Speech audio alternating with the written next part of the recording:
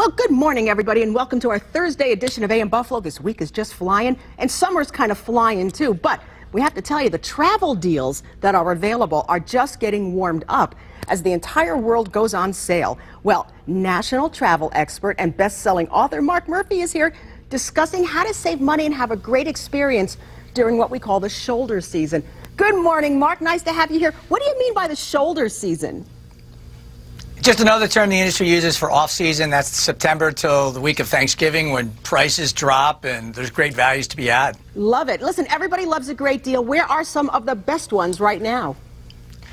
Well, I mean, you're so close to Canada, and you save a ton of money just crossing the border, right? Yeah. So you all see that up there. So I'm kind of preaching to the converted when it comes to Canada.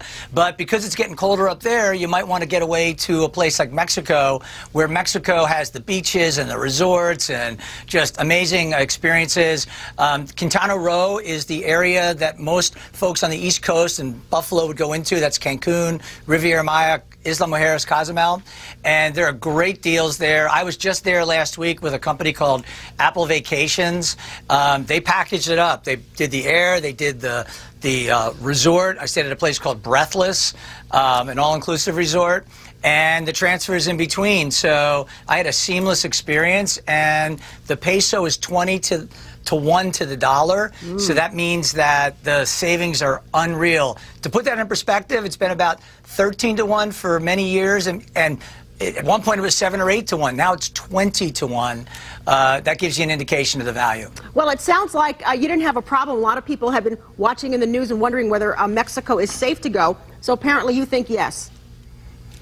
Well, not only do I think yes, I've been there 6 or 7 times this year. I'm going back again on Saturday. I've taken my whole company there in August. I'm taking my whole family there this Christmas. I do this for a living. If you go to the State Department website and look, the State Department website will tell you all the tourist areas have been deemed safe for American travelers. Unfortunately, the media kind of fell on its face a couple weeks ago, incorrectly reporting that that wasn't the case. And unfortunately, in the world of journalism today, somebody will pick up a story and source the previous source, but never really check the facts, and that's what happened. That's led to a decrease in demand, which is unfortunate, but you can take advantage by going at a much better deal today than ever.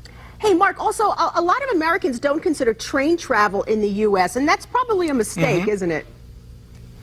Well, you got Amtrak Vacations, which, as you know, will go many places. A lot of people in the Northeast Corridor look at it from Washington to New York, you know, with the Metroliner, et cetera, and the Acela. But they sell packages to ski resorts, all sorts of cool stuff, ways to see the country. And you can also do that in Europe. You know, we know about Europe and train travel, but people don't really think of the U.S. Maybe leave the car at home and do the train and get a totally different view of America, which would be pretty cool. It'd be great for the kids, too. I know river cruising is hot right now, but where can we go for more information? Well, always check out TravelPulse.com. It's the #1 travel news site out there. I'm the editorial director and founder of it. We'll make recommendations for things like travel insurance when you travel. We'll tell you why you should work with a travel agent because they have unbiased advice. We'll recommend companies like Allianz Global Assistance when it comes to travel.